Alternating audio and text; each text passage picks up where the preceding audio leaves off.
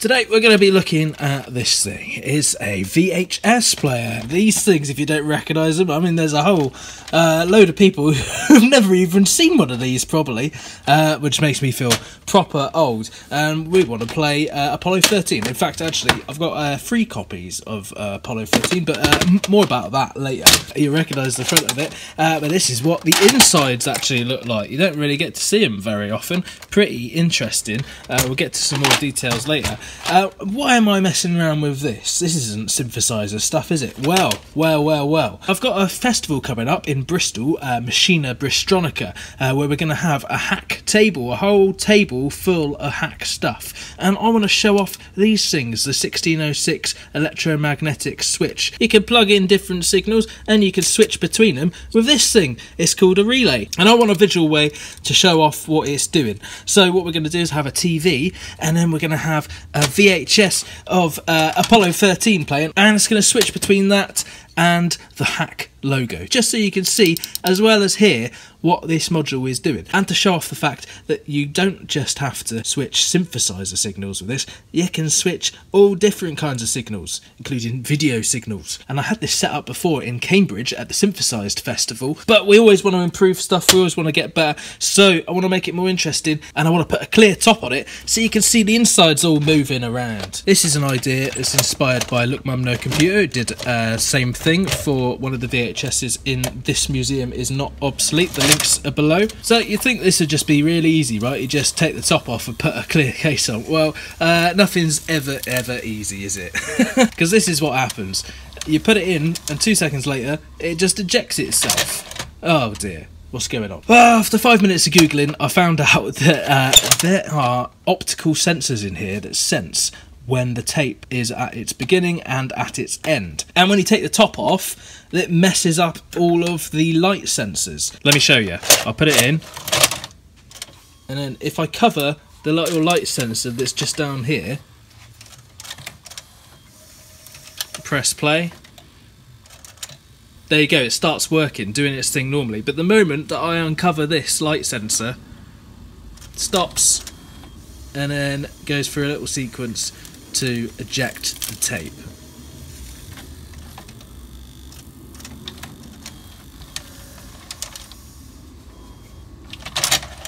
Now I could just disconnect these light sensors completely, but that's going to mean when it comes to the end of the tape, it's going to pull the motors and pull the tape, which is not going to be a good thing. So we've got to just manage the ambient light somehow. Shouldn't be too difficult. Let's see if we can figure it out. Down in here you can see this acrylic-y looking thing. That's a light pipe coming up. It's not the actual infrared LED, it's actually a light pipe. The LED is down here somewhere, and then this comes up and shoots the light out. And then either side, and over here you can see another light pipey thing, and there's a similar one on the other side in there. This is where all the light is received from this central infrared emitter. First thing I'm going to do is just try and colour it in with a permanent marker on the side where it doesn't need to be seeing the infrared light.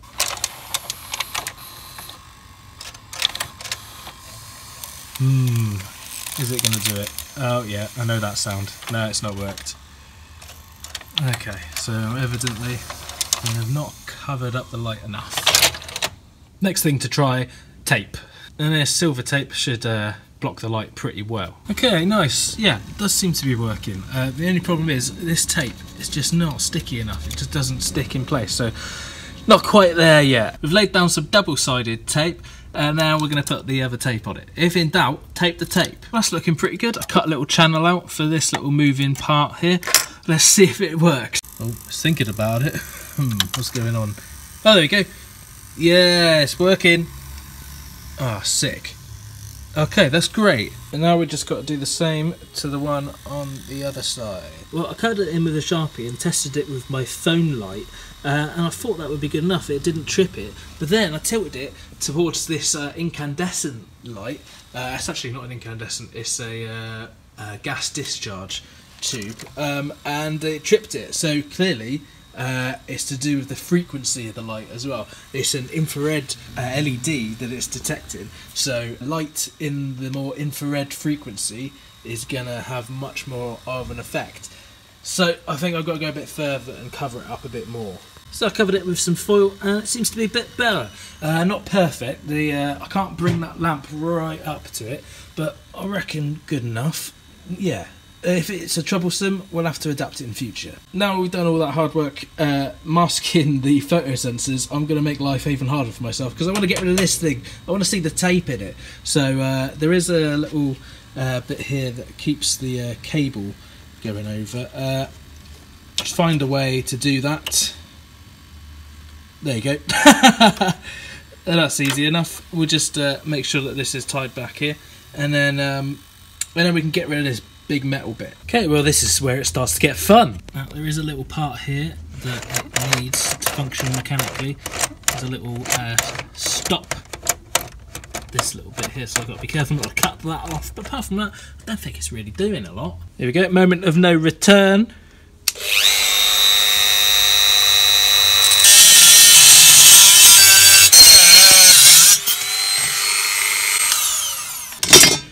Nice. There's the cutaway part. Now, a load of small metal parts inside a magnetic tape reader. Probably not too helpful. So we're going to make sure we can blow as much of that out as possible. Okay, moment of truth. Let's put a tape in, see if it still works. There's a good chance some of the electrics will short or something if there's loads of little metal filings and stuff in there, but I blew it out as much as possible. There we go. It seems to be working pretty good. Sick. So now we've got rid of this obscuring part. We can see the tape moving around, which is really cool. We've sorted nearly pretty much the light sensors. They might need a bit more work. Now we're going to tackle the top. Cut a big hole in the top and put a big piece of see-through acrylic on it. Right, so I put a border of masking tape around and we're going to cut on the inside edge of that. That should leave us plenty of space for some nuts and bolts to hold the acrylic. We're going to put the acrylic on top, then we don't have to worry about sharp edges of the cut metal that will be covered by acrylic and nobody can cut their fingers on it. I should actually check that I've got a piece of acrylic big enough to cover it, shouldn't I? Well, we got this big piece, we're going to have to cut it. Don't have a proper acrylic blade for my table saw.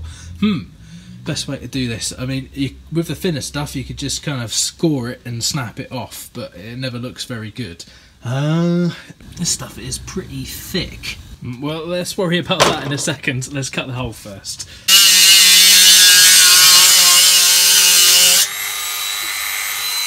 It's a pretty wonky line, but I mean, what are we going to do? We've just got a Dremel. Let's hope side number 2's better. That one was the least showing, so let's see. This is not an advert for Dremel, but I mean, check this out. Oh, that is easy. I've only got one more. Oh no, I hope we can do it with this.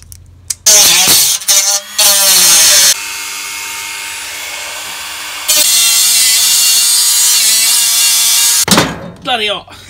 Ouch! Well, that wasn't very much fun.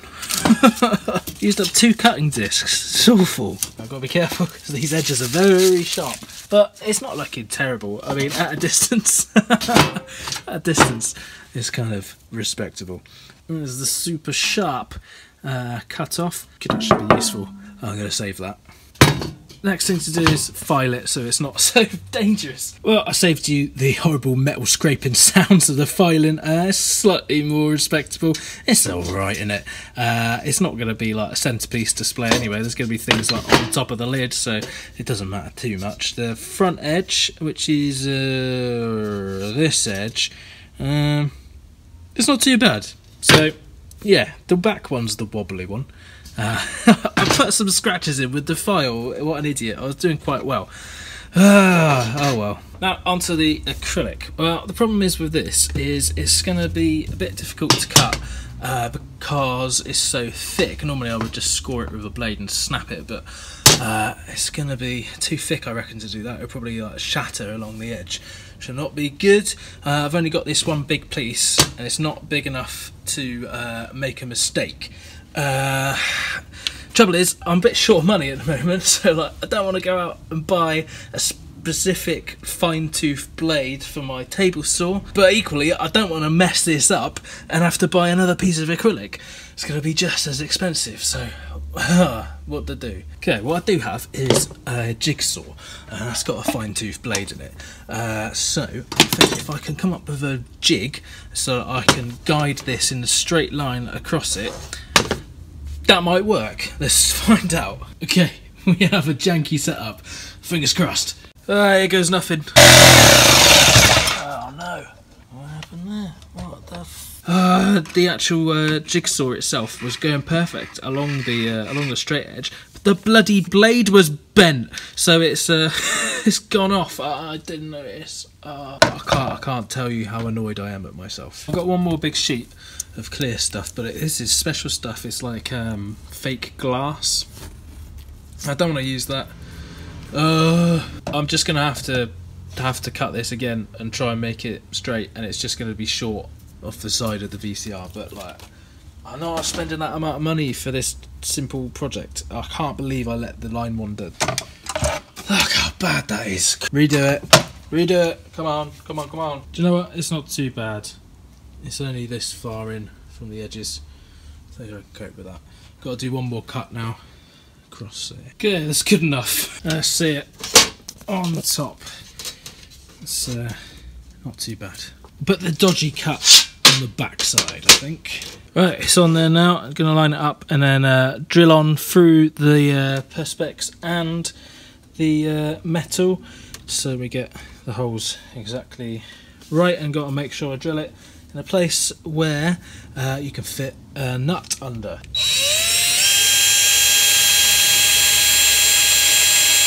Okay, and after a good polish, let's slide it on, hopefully for the last time.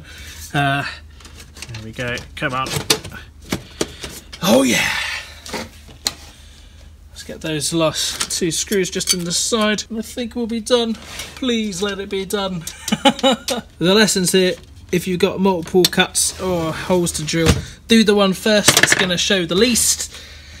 Oh yeah, I think we're pretty good here. Do you know what? When I started this, I was going to aim for looking proper profesh, but the fact that you can tell it's been cut out by hand, actually I think is a good thing. I mean, it is obvious that I've done this on purpose. It didn't just come like this, and I think it's really cool, actually. And do you know what? For the amount I screwed up, I've actually persevered, and it's not bad. So that's an achievement. I thought this would take about 10 minutes, but it's been a couple of hours now. Oh my goodness. You just never ever know what's going to happen when you start these things. Okay, let's fire it up. Yes! So our light shielding is working pretty good. That's great. Look at that. Let's hook it up to a TV. Okay, big moment, here we go. Let's put it in. Let's watch it all wrap around there. Oh, that's pretty cool. Is it going to play?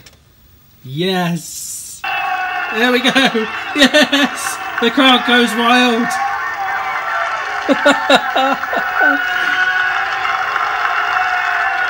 Oh, everybody loves it. Our mission was called a successful failure, and that we well, yeah, it was a successful failure. I'll go with that. The following month. Man, that's just unbelievable. You have to do it. So let's stop it and eject.